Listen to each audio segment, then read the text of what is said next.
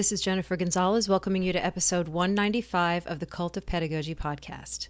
In this episode, we'll be exploring 5 fantastic ideas for collaboration projects you can use with your students this school year.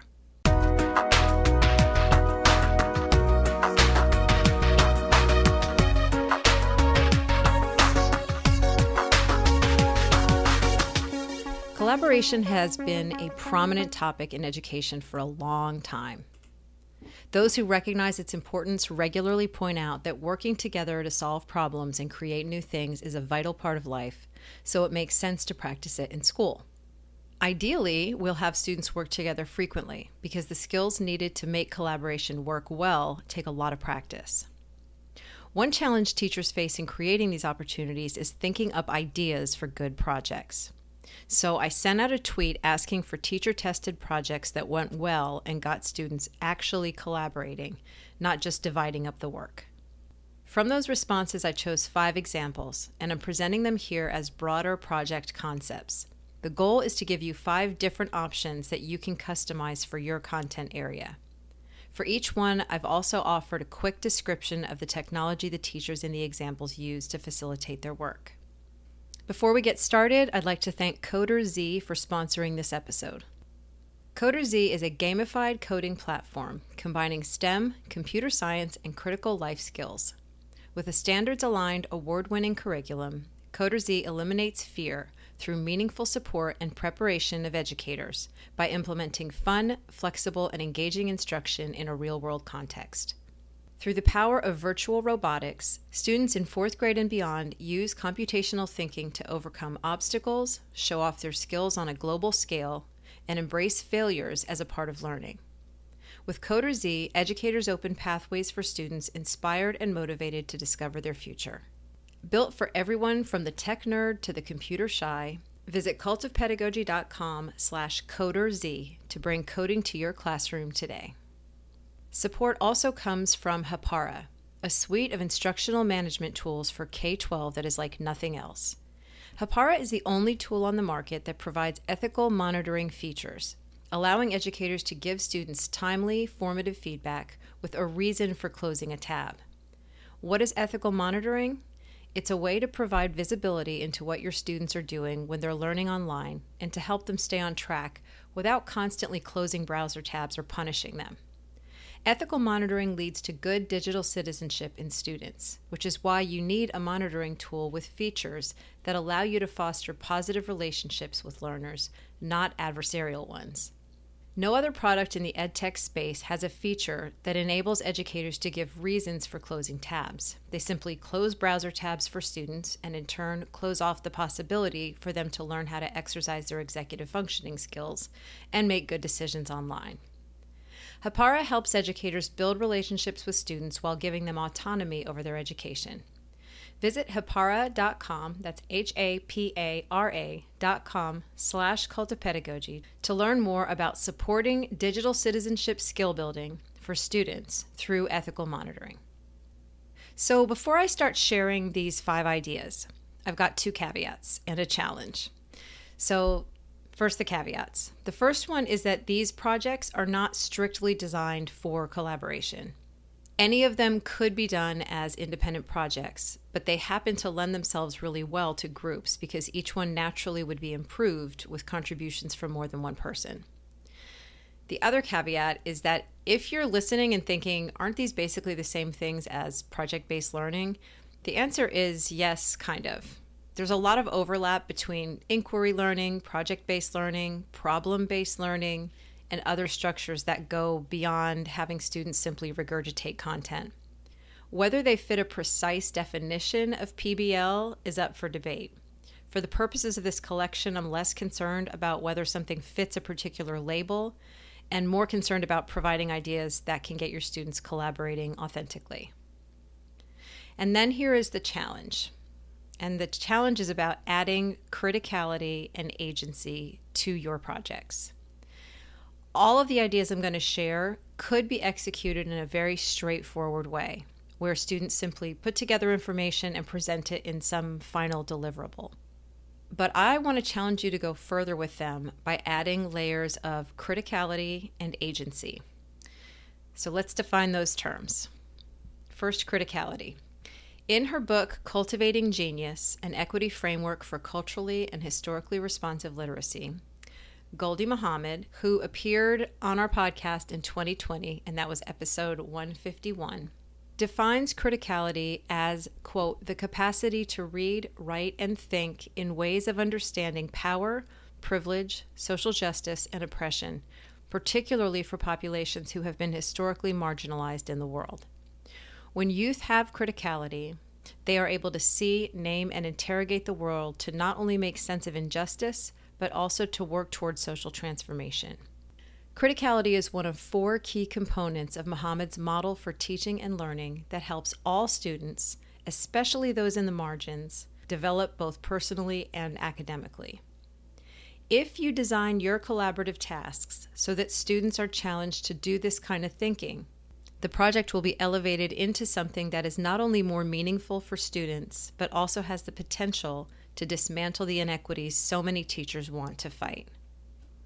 Then there's agency, which is the idea that people have the capacity to take action, craft and carry out plans, and make informed decisions based on a growing base of knowledge. In other words, helping students learn how they can take action to improve their own lives and the lives of others.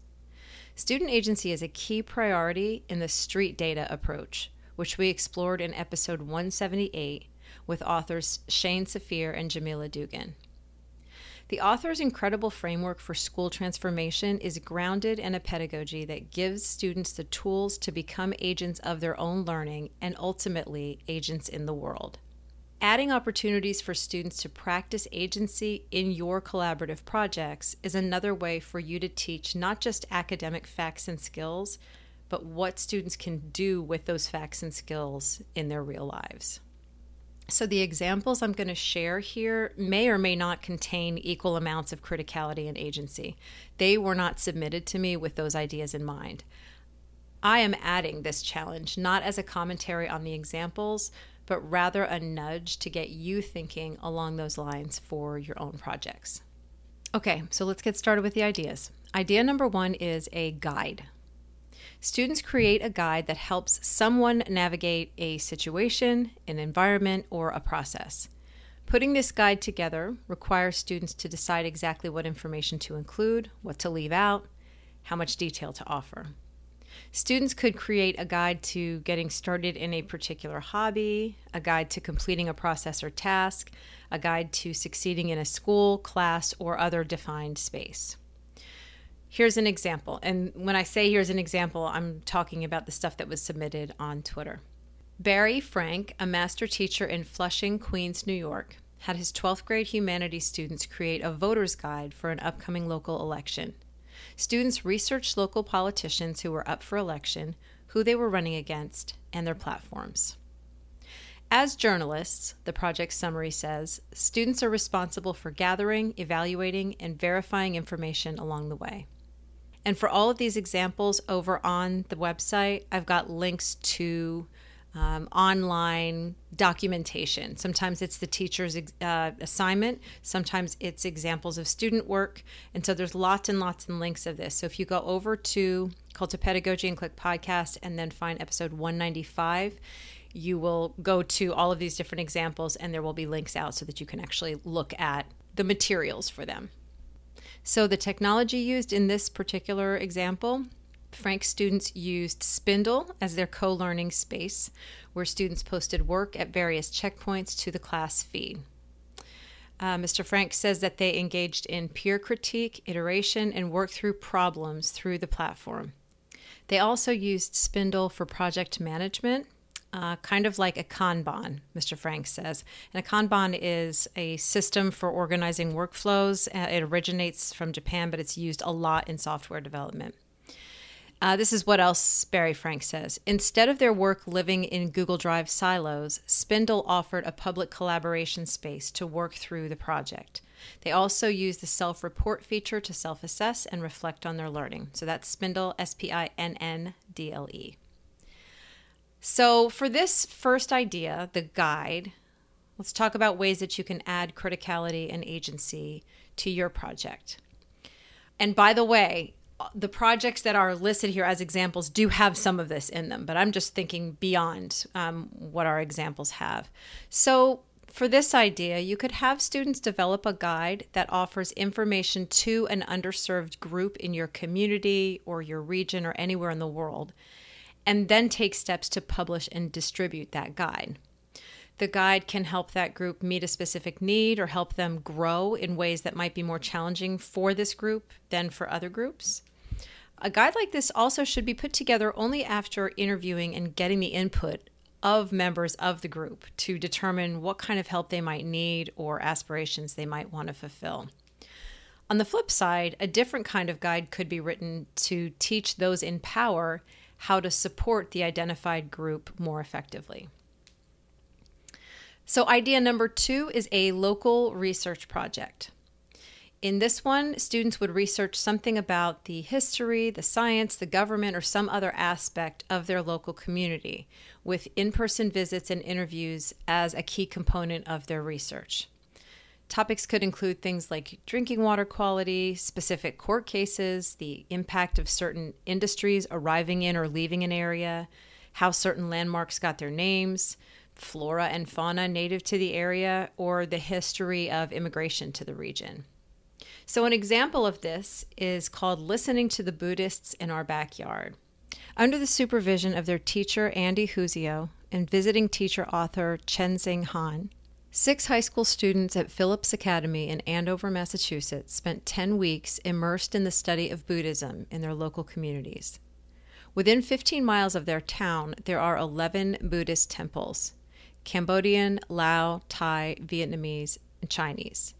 Students visited these temples, used thinking routines from Harvard's Project Zero, and learned to ask questions and do research in this immersive environment. After a week of these temple visits, students spent the remainder of their term researching themes that had emerged in their visits: the culture of mutual generosity between monastics and lay people, cultural preservation and transmission in Asian American temple communities, and youth education.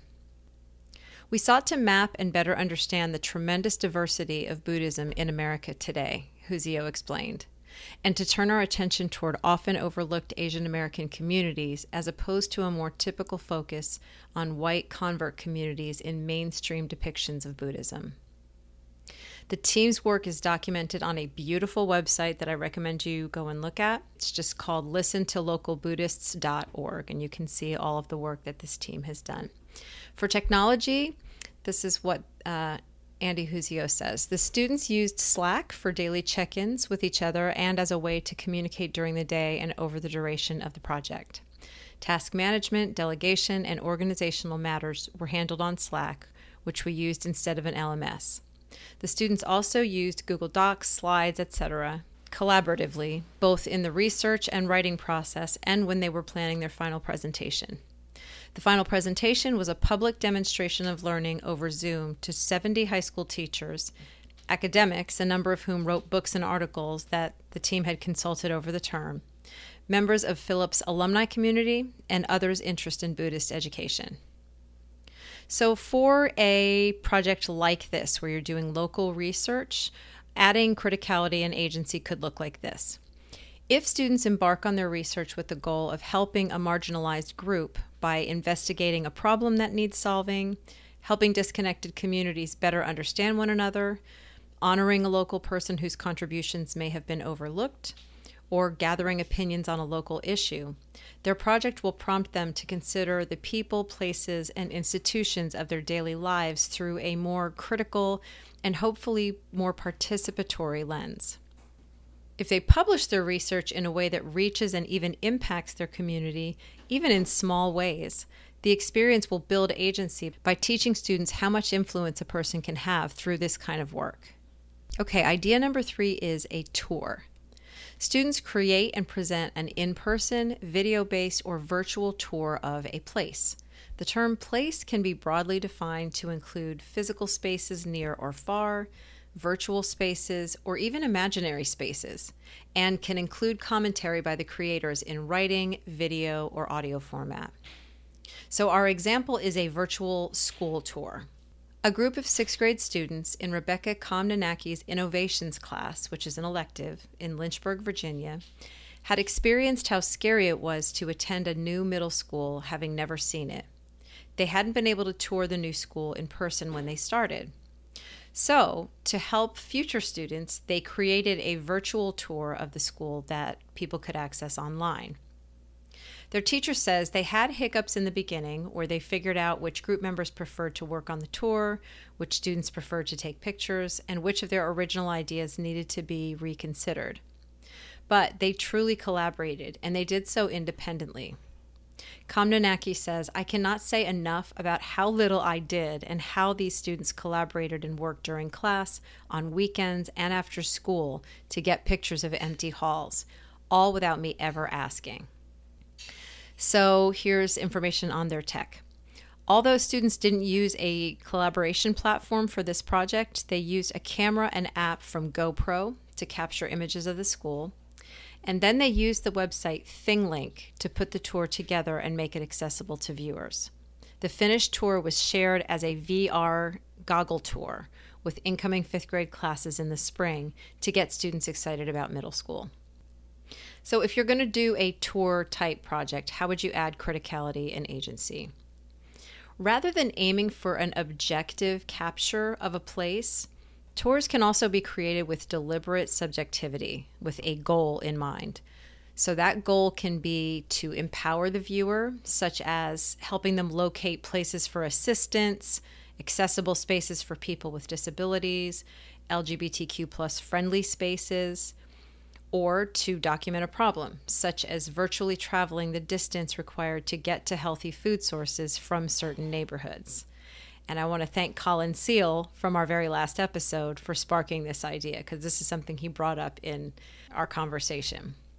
So then, once a tour has been created, students can take the next step in sharing it with the people who need to see it for impact. So idea number 4 is a curated collection. Here, students carefully select items that have something in common and then share them with a defined audience. This might look like a physical or virtual museum exhibit, a top 10 list presented as a video, a list of the most, the best, or the worst of something, or a collection of stories, photos, or artifacts that represent some central idea. And in the post, I've got a link to a blog post from a couple years ago about other curation project ideas. So an example of this is a retrospective video. Students in Marissa Thompson's high school ELA class in California were tasked with creating a year in review video that showcased a selection of key moments in the past year, built around a theme chosen by the student. So this started as an individual project, but in 2019, her students decided to work together on creating a decade in review video. The tech for this project, Thompson allowed students to use whatever programs they knew to put their videos together. And this is very characteristic of her style of teaching, and it makes sense. Marissa Thompson, by the way, is the person who introduced the TQE method of class discussion that we talked about in a previous episode. And her website is called unlimitedteacher.com. So that's just one example of sort of a curation of things. So if you were going to do a project like this, how would you add criticality and agency? Well, because curation requires us to represent larger ideas with a small selection, it does a really good job of telling a story or sharing information in a way that can grab the attention of the viewer. So one approach for using curation with criticality is to have students collect items that will raise others' awareness of marginalized populations. One example of this is the Voice of Witness series of books that tells the stories of people whose voices are rarely heard. And we spoke to Cliff Mayotte, who is in charge of Voice of Witness, in episode 105. It's an excellent series of books, of just narratives of the experiences of lots and lots of different groups of people who hardly ever get to have a voice. The same type of project can be done with other forms of media. Other websites that do this are the Global Oneness Project and the Disability Visibility Project. They are both dedicated to basically telling the stories that don't get told as often as they should be. So students could do something similar. As they build their own collections, they can also be thinking, and this is the agency piece, about the intended audiences for those collections, how they might get their work in front of them, and what kind of a change they might hope to inspire as a result. And then idea number 5, and let's go ahead and review what we have so far. Idea 1 was a guide. Idea 2 was a local research project. 3 is a tour.